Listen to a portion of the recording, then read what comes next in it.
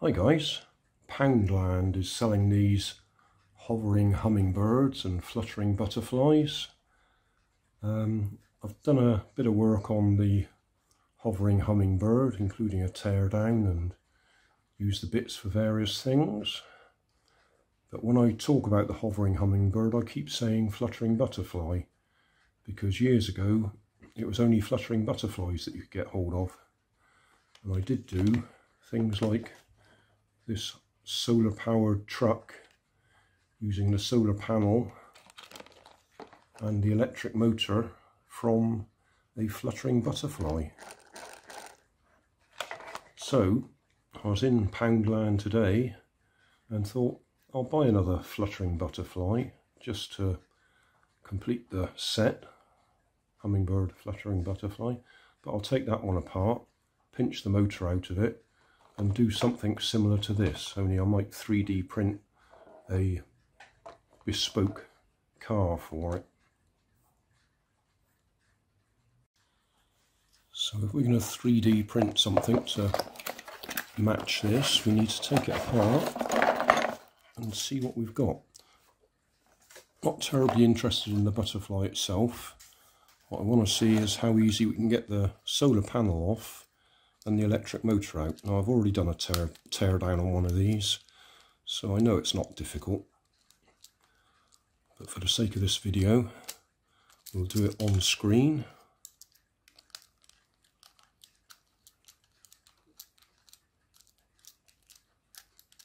The thing about the motors in these is they're designed to run on the low power output from the solar panel direct. There's no other circuitry involved, no jaw thief circuit or anything like that.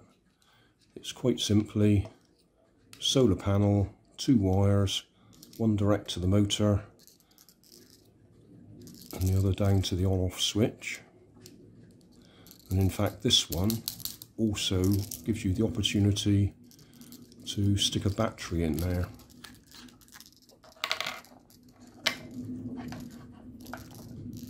So you can stick a AAA battery in there if you want to run it off battery power. So what I want to do is get the motor out, which I think we can just push it out, yeah. And see if we can release this solar panel.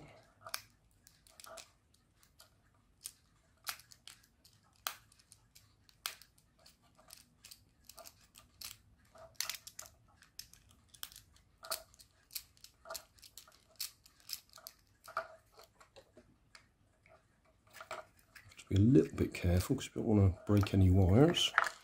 And there we are, so that's our solar connection. I expect if we really wanted to, we could try and get that out of its holder, but that looks to me like that's held in place with resin. It's not hot glued in place or anything. So I think we're stuck with using that panel as it is. And then that's the electric motor, so I'll take some dimensions off that, measure it up, and then we can work out what we can do with it. Just a thought while I'm taking this apart. We're not going to be using this, but this is actually quite a handy little single AA battery holder. You could either leave it as it is and you've got the on-off switch with it. And we can take it out of there and you've just got a nice AAA holder, which is handy.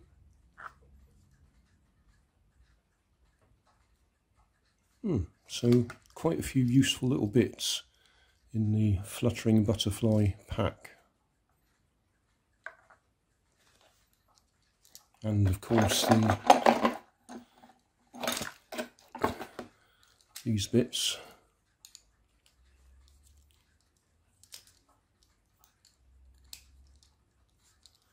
if you want to put a stake of some sort in the garden.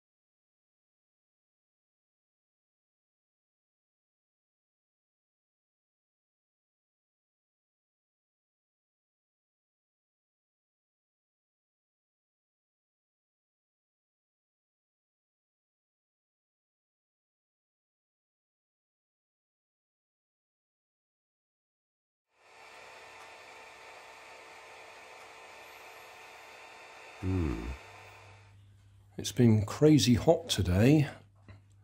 In fact, I will be doing a video at some time showing you how many of my 3D printed items have melted, or at least gone soft and gone out of shape. Anyway, I did 3D print this. So we've got a big gear there. I can't remember how many teeth are on it. Bicycle spoke for the axle. And then that's the motor out of the fluttering butterfly. In fact, if I put that in the sunlight, is there enough sunlight? Because it's late in the afternoon now.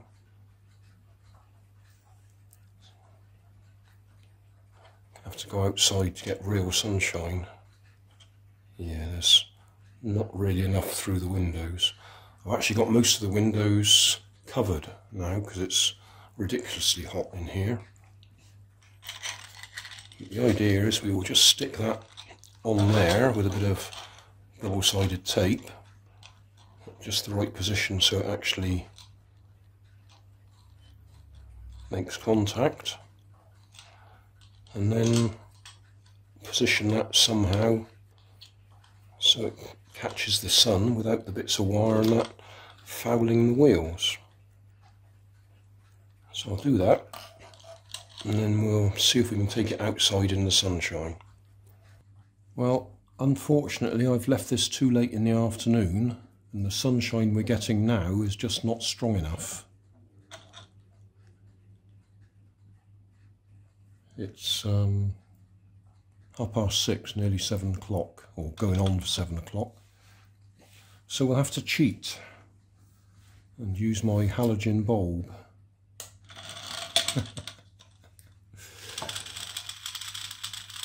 So yeah, I think on a sunny day we should be okay. But obviously at the moment it's too late in the afternoon. You can probably tell how late it is by the length of the shadows. We're very low down. Well, I've come outside. So say the sun is pretty low and it's hazy. If I give it a little bit of help.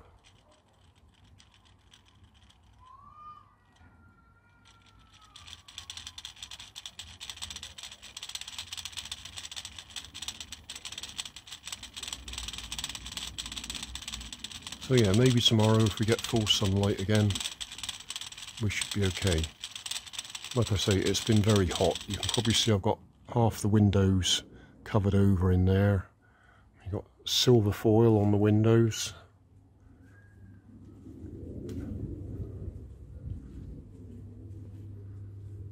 Because we're on a amber weather warning, amber hot weather warning. Give it a burst of light. Yeah. So, yeah, I won't finish the video tonight. I'll see if we get another sunny day tomorrow and try it in proper sunlight. Right, we got real sunshine out there.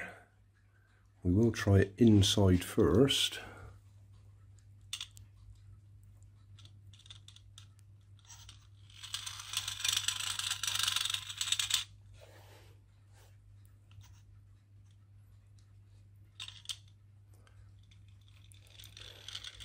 Oh yeah, it does work.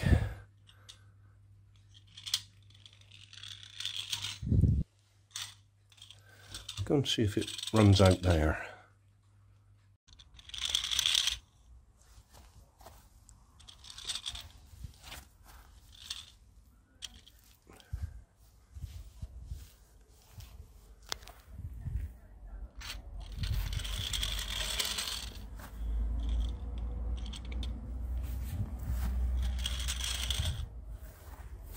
Yep, I think we got a worker.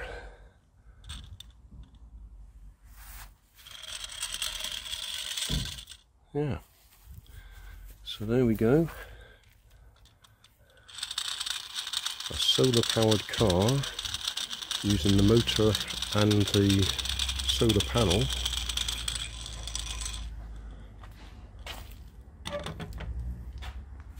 One of them.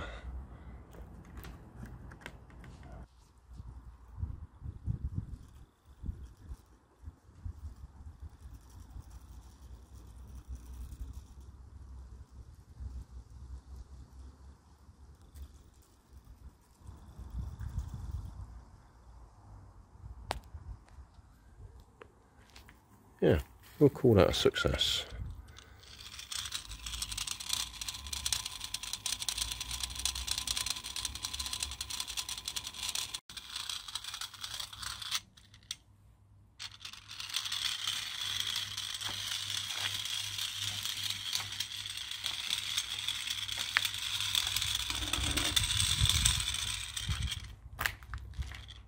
Can't quite go uphill.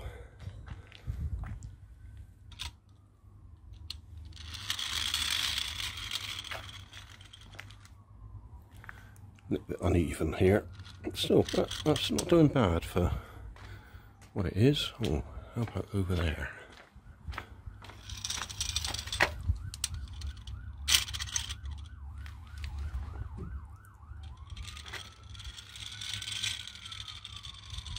It's actually tilted away from the sun, that solar panel, just so.